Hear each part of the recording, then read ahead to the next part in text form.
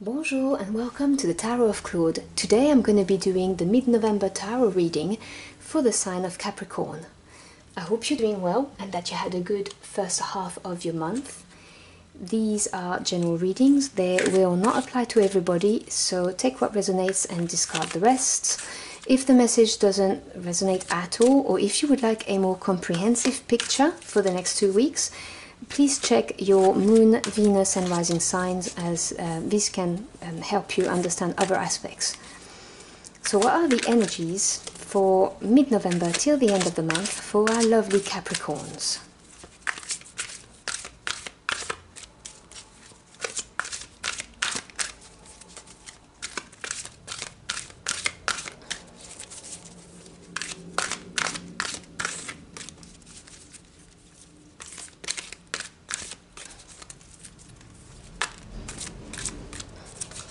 Okay.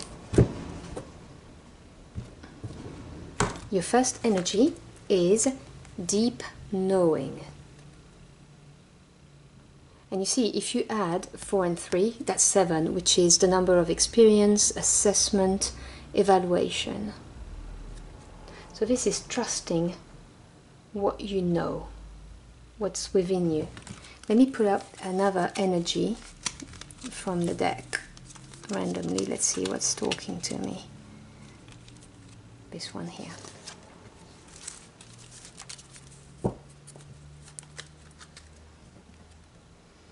Exchanging gifts. How nice. Now this could be materialistic gifts, but they could also be things like the gift of a very deep bond with someone, whether it's a relationship or a friendship, or it could be something like this. But let's have a look with the tarot and delve into this message.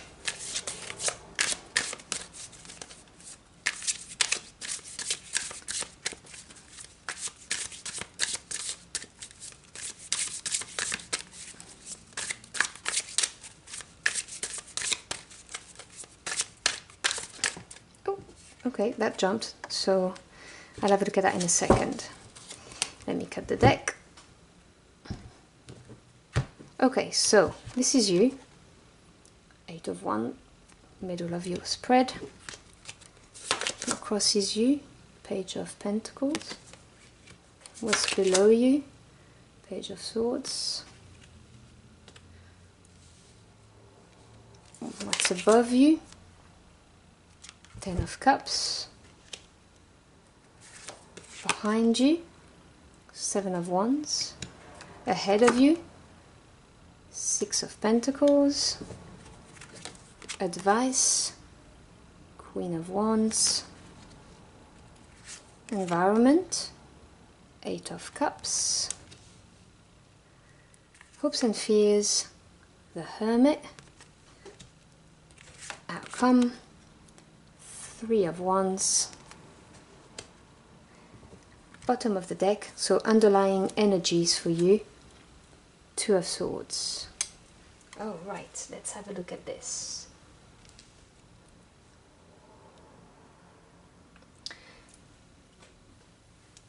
Okay, so the deep knowing card is really calling to me right now because of the 2 of Swords which you have in the underlying energies, and the Hermit which is positioned in your hopes and fears. And so the cards are basically saying that you feel like you do not have all the facts, because 2 is decisions, choices, and the 2 of Swords is to do with your intellect, but also truth, facts, communication, and it's always represented with someone blindfolded, and so things are on hold because you need to have all the facts. It also sometimes represents something that's being protected for the time being because the circumstances are not right for the time being. But there is the energy of deep knowing, and in your fears, hopes and fears, you have the Hermit, and the Hermit is someone who has the inner knowing, the inner knowledge, is someone who is going to retreat, isolate, and look deep within himself in order to find the answers to whatever is wondering about. You know, it could be your deep wishes, you know, what you really want out of life, anything. It's a general reading, but this is part of your I'm assuming fears from what I'm getting, because we've got that Two of Swords over there in the underlying energies. But the cards are saying that you do have that deep knowing, because in the near past, you've got the Seven of Wands. 7 is the number of experience and assessment and evaluation. And Wands is to do with passion, excitement, you know, your desires. And so the Seven of Wands represents, you know, persevering, basically, because Wand energy is a tiring energy, because, you know, when you do things with passion, it can become exhausting after a while. And so in the near past, you've got that energy of, okay, I've got to persevere and continue and keep it up. And in the center of your spread, you have the Eight of Wands, which obviously is one up. So there's a progression. And 8 is a number of advancement. And the Eight of Wands can represent several things. It could be things moving fast, you know, moving forward very fast. It could be moving forward and being determined with one single goal. It could also be just news coming in out of nowhere. It could be a trip, going on a trip, that kind of thing. It's a movement, strong energy. And the Page of Pentacles crosses it. Now, pages, sorry about the sirens. I live in the town centre. I think they're going to drive past the house, so it's going to get louder. I'm so sorry about that. Yes, they are. Let me just pause for a minute.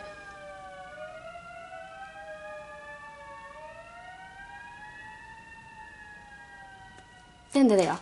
So as I was saying, pages can represent news coming your way. They can also represent a new path, a new direction. And Pentacles is to do with your physical environment, so home life, work life, financial assets, jobs. It could represent, you know, taking on a new course to develop your skills, that kind of thing. And this is blocking the Eight of Wands, which I find kind of surprising, which is probably why you've got the Two of Swords. You've got a block here. Because in your goal and aspiration, you want the Ten of Cups. I mean, who wouldn't? You want emotional fulfillment. This is the forever after happy card. You know, where everyone is happy, you're happy emotionally, spiritually, you know, everything is just beautiful. You know, and in your subconscious, you might not be aware of it, you have the Page of Swords, and I've just discussed what the pages are. And swords is to do with your intellect and your thoughts, so you could be looking at things with a different angle subconsciously, but not realizing it, probably because you have been, you know, persevering, working hard. And you may have had some news coming your way, and subconsciously you're processing this and you're looking at it from a different point of view. Page of Swords can mean other different things, but that's the message I'm getting right now. You know, that subconsciously this is playing on your mind and you're looking at it in a different way. In the near future, you have the Six of Pentacles. Now, 6 is the number of harmony, after having had challenges, and the Six of Pentacles is a really nice balanced card, you know, giving and receiving. It's a very nice card, basically, and that's in your near future. You're gonna get some harmony. It screams to me like, you know, a more peaceful atmosphere around you, you know, a bit more serenity coming your way, which I normally don't get from the Six of Pentacles, but that's what I'm getting now, so I'm telling you. And in the advice, you have the Queen of Wands. So you could have someone, male or female, this is a general reading, so it could be a male or female. The Queen of Wands is the queen who leads with a soft word, because queens are patient, they're receptive, as opposed to kings who are, you know, powerful, action orientated. They're receptive, but she's softly spoken, but she has a big stick in her hand and she's not afraid to use it if she needs to. So she's someone who's very confident and strong, knows what she wants, and she can also be very creative, very passionate. So you either have someone in your environment who behaves like this person, who maybe could give you some advice, or the cards are telling you to embody the characteristic of that Queen of Wands, you know, which I believe is what it is, because I was getting the energy of harmony, you know, balance with the Six of Pentacles. So being softly spoken, having that confidence that deep down you know the answer that you're looking for, but you also have the stick to make it happen, and making sure that people know this, you know, that you're not a pushover. Because in your environment, in external influences and situation, you have the Eight of Cups, and the Eight, as I said, is the number of advancement, and this is saying that the environment is good for you now to move on to something better, you know, to move on, to get your Ten of Cups, which is what you're trying to achieve anyway, because I've seen it right here at the top of the spread. So it's leaving behind what no longer serves you in order to get that Ten of Cups that you're looking for. And as I said, in your fears and hopes, you have the Hermit. So, you know, you doubt your inner knowledge, your inner knowing, which you shouldn't. The cards are telling you that you know, you have got this. Don't worry about it. Just really look inside and trust what you see there, so that you can get out of that Two of Swords energy of, you know, protecting yourself, protecting whatever project it is you're trying to get off the ground, because it could be that as well. Because this Eight of Wands may have brought you news, something that could, you know, benefit you, because there is the card of exchanging gifts here. And in the near future, you've got the Six of Pentacles, which, as I said to you, is giving and receiving. So your outcome is the Three of Wands. Now, 3 is the beginning of growth, it's the beginning of abundance, and Wands is to do with your passions, as I said, with the Queen. And so it's beginning to see, you know, things improving, basically. And, you know, it may take a little bit of time, but things will definitely improve. That's what the cards are saying.